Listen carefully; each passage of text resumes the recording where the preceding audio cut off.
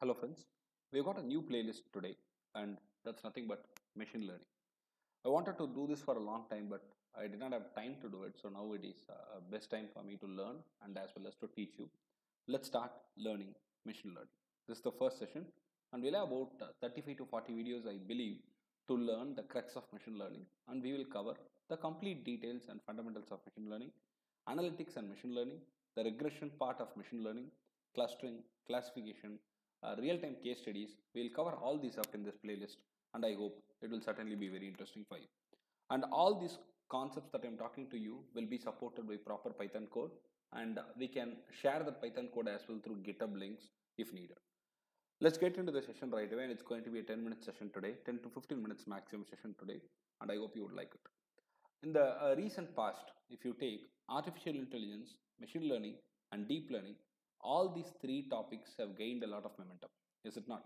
We have gained a heavy momentum for all this, and wherever we go, the discussion is only surrounding these three. Maybe it will be connected to IoT, maybe it will be connected to AR, VR, maybe it will be connected to data analytics, but all these have a direct connect with AI, ML, and DL. We need to understand what these three are all about and where are we going to pitch in to learn machine learning is what we will understand first. What is artificial intelligence? The term itself is very simply telling artificial intelligence. You and I, animals even, have got natural intelligence.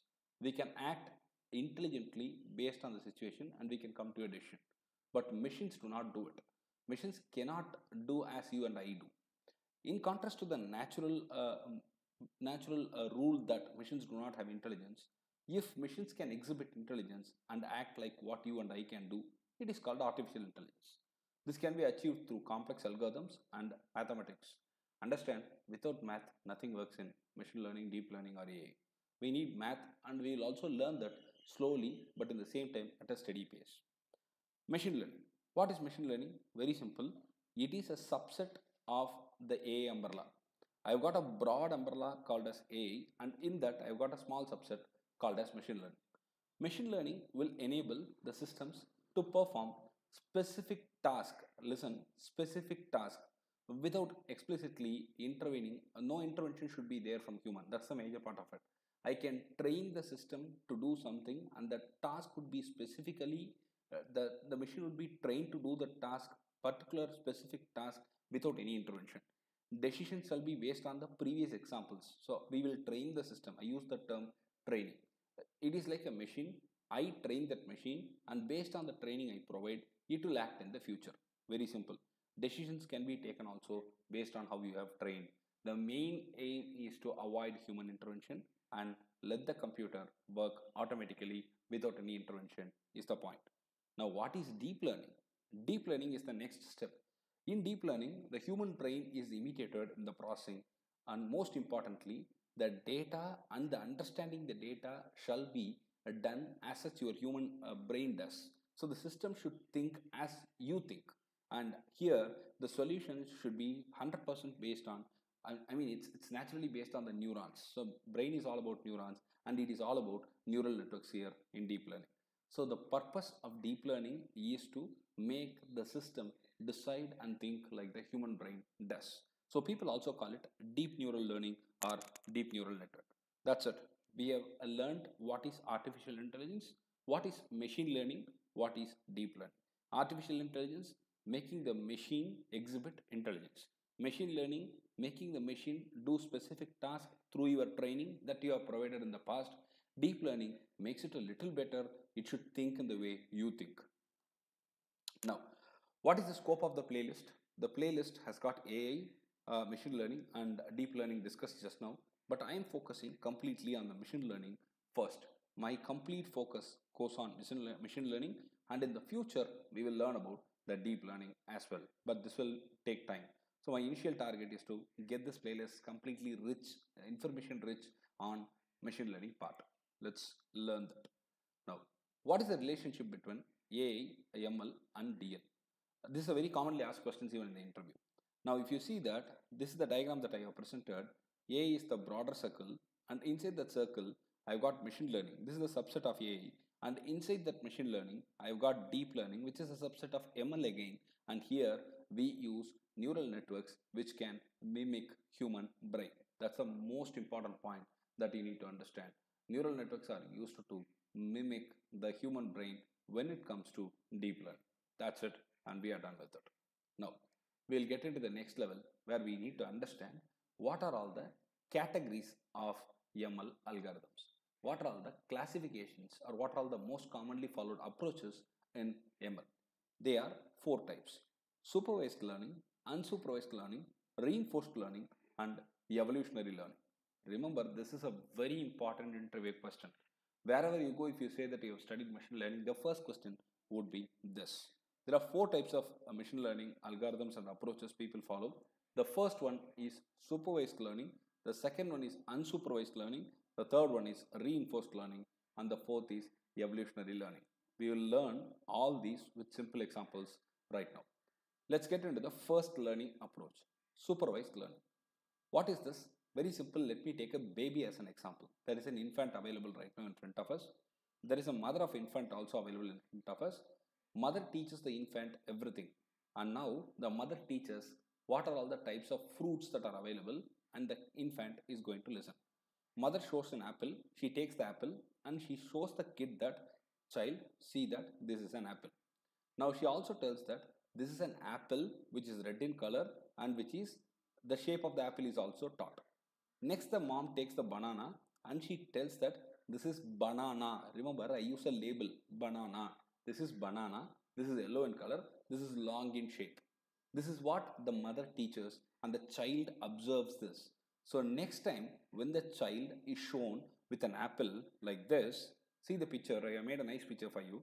First time, the day one, the mom teaches the son that, son, see, this is apple, this is banana.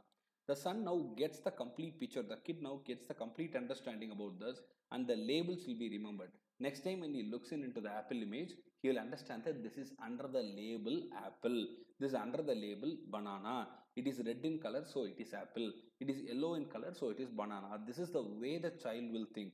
And day two, the mom asks the son, son, what are these? This is banana and this is apple, mom.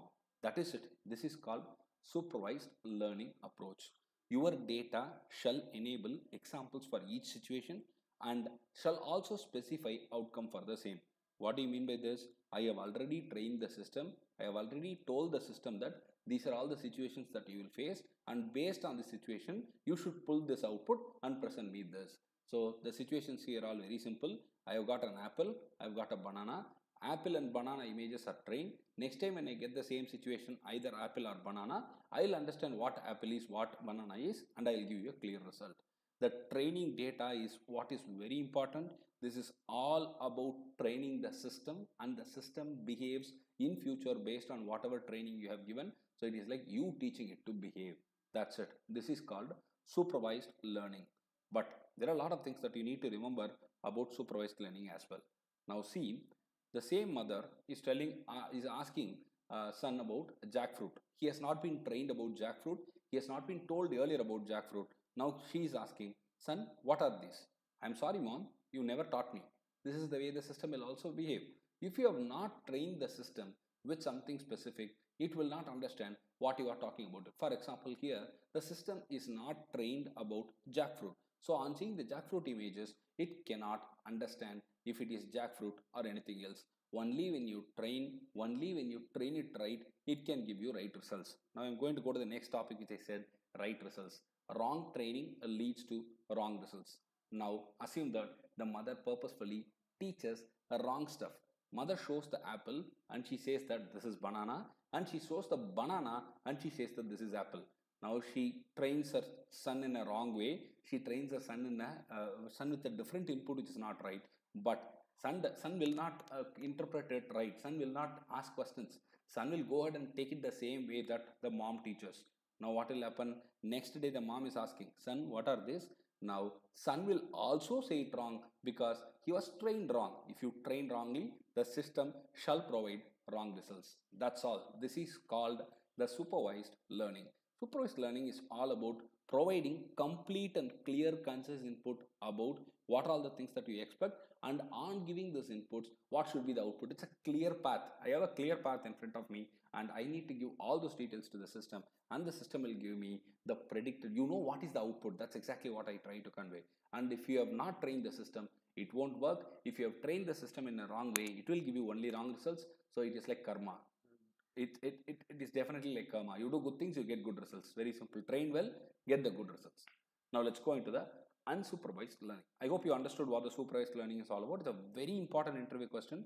We'll code for it also. I've got plans for coding also. We'll do that little later, but this is an introductory session, so I'll give you the introductory discussion and the details about these 4 types. Then we will go on to the next level. I hope it will be useful approach.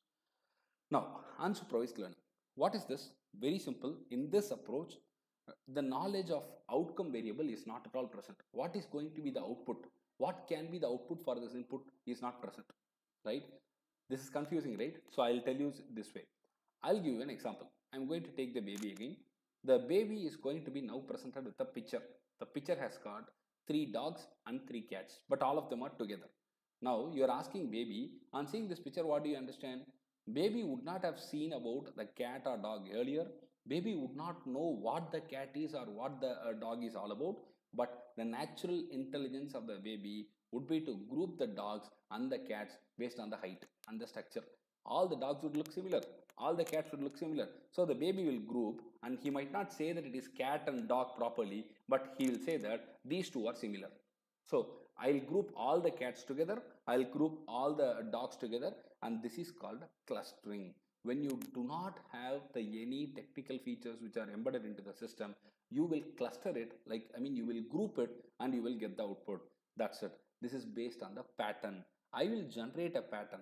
I'll understand the pattern brilliantly and I can group it and I call it cluster. This is called as unsupervised learning. Let's get a little technical. We are being given with a set of data. Now it will have to categorize them and give the output. Each category is referred as the clusters. The labels for the clusters are to be tagged later. Remember, each cluster are to be labeled, but we will do that later. The categorization is based on the features in the data point, and unsupervised learning algorithms are also referred as clustering algorithms. Whenever we learn clustering in future, we are going to do that. We will call them as unsupervised algorithms, or we can also call it as clustering algorithms. Now, understand, we are going to just cluster the content in the images based on the pattern, based on the features. So this is called unsupervised learning. I have taken a simple example and I have explained you now. Now we are going to go to reinforced learning. This is reinforcement learning. It's a feedback based process. What is it? Very simple. I can take a simple example for you and I can explain. I am going to learn something. For example, I am playing cricket right now. I missed a full toss ball. I had to hit it. I missed a full toss ball. My coach is watching me and he is telling me that, see Shriram, you have missed a full toss ball. Drive it straight or hit it long. And next time when the full toss ball comes, I'll keep that input feedback that my coach gave and I'll hit the ball straight. This is called reinforcement learning. I am already trained. I have got some input. But over and above that, I get some new inputs right now. I can also include that and I can evolve myself. That's it. I'll give you another example which is more technical. We are playing chess game with the computer. We have won. Computer has lost the game with you. Next time when you play, the computer will remember all the steps that you have played last time and it will counter you. So that is called reinforcement learning. It learns from the move that you have given and it has evolved and it will give you a tough fight. Very simple. I'll give an example. Same mom and son comes for rescue. Mom is showing apple and she is asking, what is this, my son? And the son says that, Mom, this is an orange.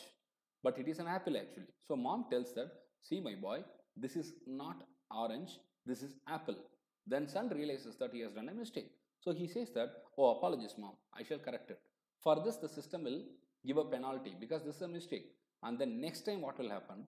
Mom is asking, son, what is this? Then son says that this is an apple. Correctly he has said it is an apple this time. That's because he has taken the feedback. This feedback based approach is called as reinforcement based learning. And when it says correctly every time, we get a positive point or a bonus point for it. When there is a mistake, we get a penalty for it in our system. We'll talk about it in detail technically through implementation later. The final topic of this is evolutionary approach. This is still evolving. This is the toughest area that people are working on right now. If we take genetic algorithms into picture, we can call that as evolutionary approach, because genetic algorithms have got natural evolution. So if we take the genetic algorithms into picture and if we implement it in machine learning, we call it evolutionary approach. The learning shall grow and we will learn more in this interesting playlist. I hope the playlist is useful. If you have suggestions, inputs, comments, please go ahead and type it in the comment section. If you like this content, please subscribe. If you can tell it to your friends as well, that would be very helpful for me. Thank you very much.